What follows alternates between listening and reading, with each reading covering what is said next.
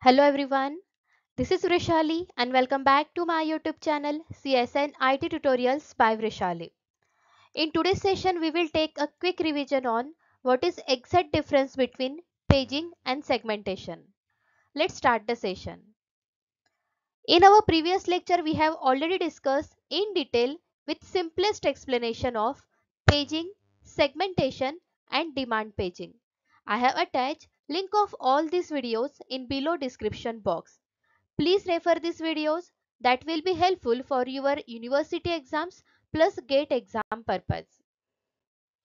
Now let's see here in this particular table. There is a difference between paging and segmentation. See, in paging, operating system divide the complete memory into the fixed size block. Fixed size partition is there. Logical memory divided into the fixed size block which is called as pages. And physical memory is divided into the fixed size block which is called as frames.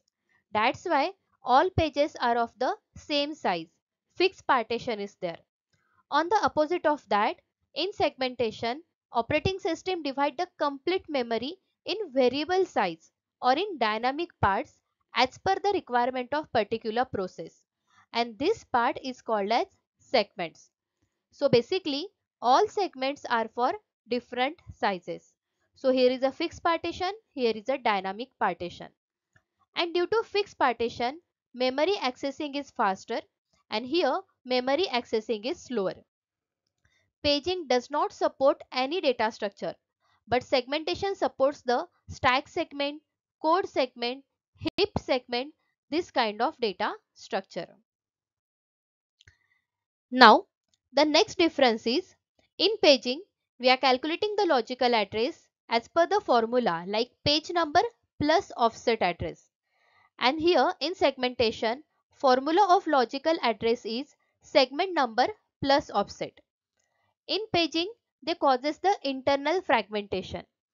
We have already discussed fragmentation concept in detail in our last lecture. So, internal fragmentation means suppose your process required a 10 KB memory, but RAM allocate the particular process 20 KB. So, this 10 KB is called as internal fragmentation or wastage of memory. So, paging causes the internal fragmentation. But here, segmentation they causes the external fragmentation because a complete process divided or scatteredly stored into the physical memory, not in continuous manner. That's why external fragmentation have occurred. In paging, page table is there for mapping purpose. They stored page number plus frame number. In segmentation, segment table is there. They stored segment number, base address and limit of particular process. Basically, both this table are used for mapping purpose. They convert your logical address into the physical address. Next is in paging, protection is not applied. But in segmentation, read, write, execute, this kind of authority given to the particular process. So they make secure to every process for sharing the memory or accessing other resources. Hope so you have get the complete understanding of the difference between paging and segmentation. So thank you.